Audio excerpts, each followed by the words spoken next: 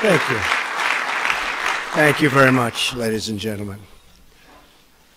When Justice Scalia passed away suddenly last February, I made a promise to the American people.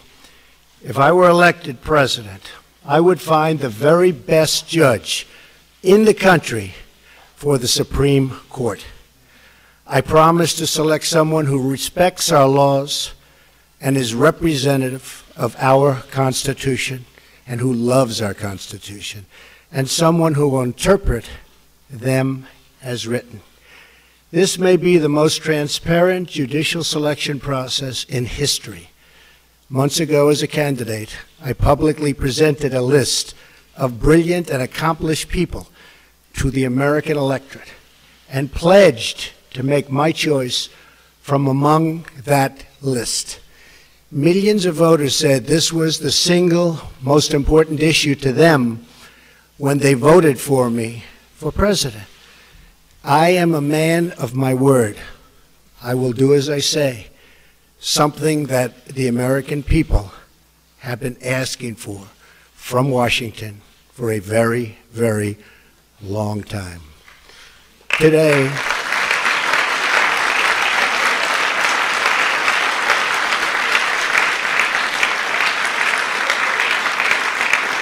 thank you.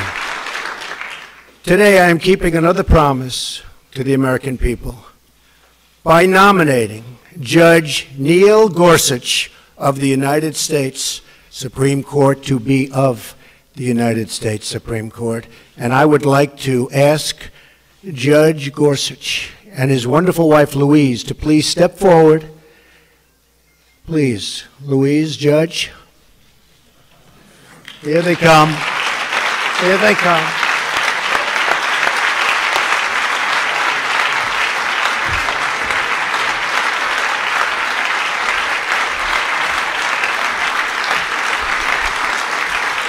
So was that a surprise? Was it?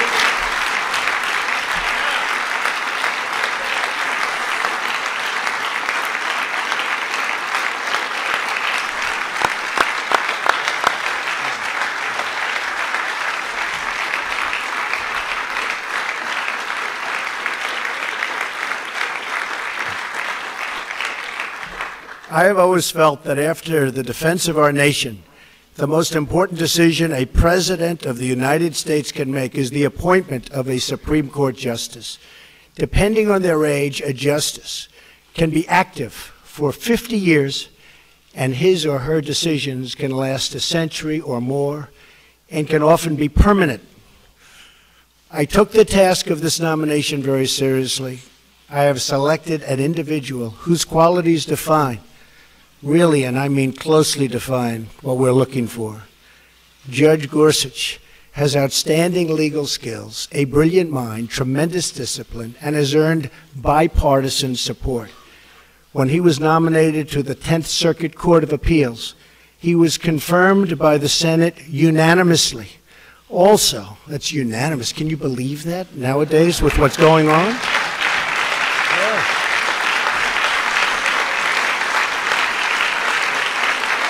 Does that happen anymore? Does it happen? I think it's going to happen, maybe again. Also with us tonight is Maureen Scalia, a woman loved by her husband and deeply respected by all. I am so happy she is with us. Where is Maureen? Please stand up. Thank you, Maureen.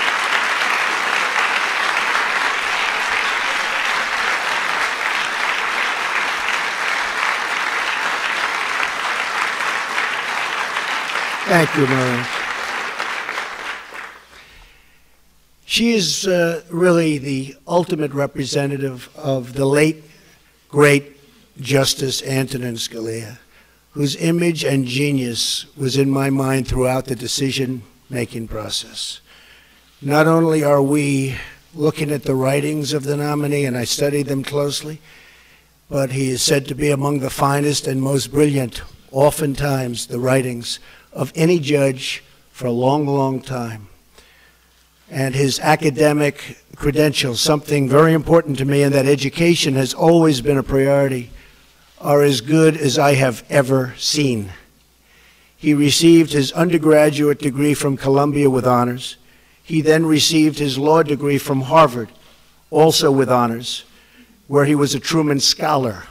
After Harvard, he received his doctorate at Oxford, where he attended as a Marshall Scholar, one of the top academic honors anywhere in the world. After law school, he clerked on the Supreme Court for both Justices Byron White and Anthony Kennedy.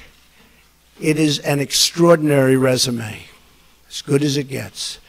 Judge Gorsuch was born and raised in Colorado and was taught the value of independence, hard work, and public service. While in law school, he demonstrated a commitment to helping the less fortunate. He worked in both Harvard Prison Legal Assistance Projects and Harvard Defenders Program. Brilliance being assured, I studied every aspect of his life. He could have had any job at any law firm for any amount of money. But what he wanted to do with his career was to be a judge, to write decisions, and to make an impact by upholding our laws and our Constitution. The qualifications of Judge Gorsuch are beyond dispute. He is the man of our country and a man who our country really needs, and needs badly, to ensure the rule of law and the rule of justice. I would like to thank Senate leadership.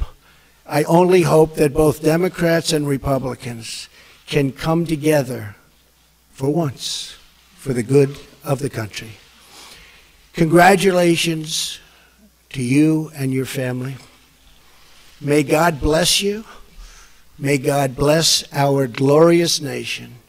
Judge Gorsuch, the podium, sir, is yours.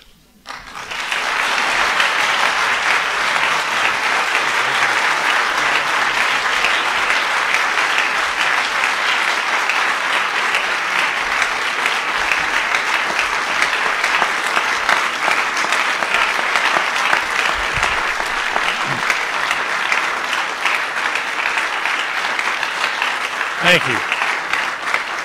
Thank you. Mr. President, thank you very much. Mr. President, Mr. Vice President, you and your team have shown me great courtesy in this process, and you've entrusted me with a most solemn assignment. Standing here in a house of history and acutely aware of my own imperfections, I pledge that if I am confirmed, I will do all my powers permit to be a faithful servant of the Constitution and laws of this great country. For the last decade, I've worked as a federal judge in a court that spans 6 western states, serving about 20% of the continental United States and about 18 million people. The men and women I've worked with at every level in our circuit are an inspiration to me. I've watched them fearlessly tending to the rule of law, enforcing the promises of our Constitution, and living out daily their judicial oaths to administer justice equally to rich and poor alike. Following the law as they find it, and without respect to their personal political beliefs. I think of them tonight. Of course, the Supreme Court's work is vital not just to a region of the country, but to the whole, vital to the protection of the people's liberties under law, and to the continuity of our Constitution, the greatest charter of human liberty the world has ever known. The towering judges that have served in this particular seat of the Supreme Court, including Antonin Scalia and Robert Jackson, are much in my mind at this moment. Justice Scalia was a lion of the law. Agree or disagree with him, all of his colleagues on the bench share his wisdom and his humor. And like them, I miss him. I began my legal career working for Byron White, the last Coloradan to serve on the Supreme Court, and the only justice to lead the NFL in rushing. He was one of the smartest and most courageous men I've ever known. When Justice White retired, he gave me the chance to work for Justice Kennedy as well. Justice Kennedy was incredibly welcoming and gracious. And like Justice White, he taught me so much. I am forever grateful. And if you've ever met Judge David Sentell, you'll know just how lucky I was to land a clerkship with him right out of school. Thank you. These judges brought me up in the law. Truly, I would not be here without them. Today is as much their day as it is mine. In the balance of my professional life, I've had the privilege of working as a practicing lawyer and teacher. I've enjoyed wonderful colleagues whose support means so much to me at this moment, as it has year in and year out.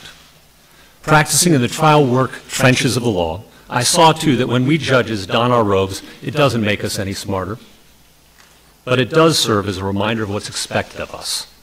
Impartiality and independence, collegiality and courage.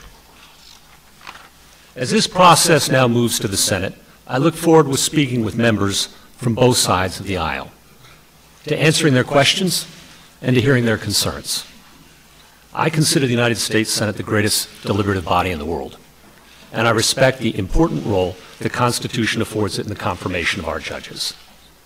I respect, too, the fact that in our legal order, it is for Congress and not the courts to write new laws.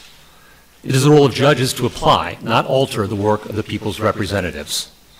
A judge who likes every outcome he reaches is very likely a bad judge, stretching for results he prefers rather than those the law demands.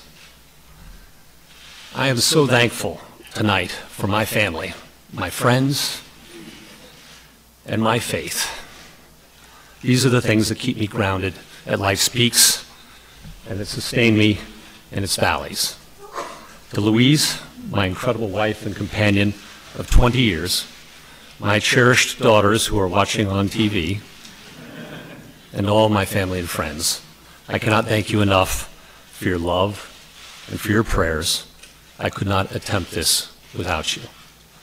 Mr. President, I am honored and I am humbled. Thank you very much.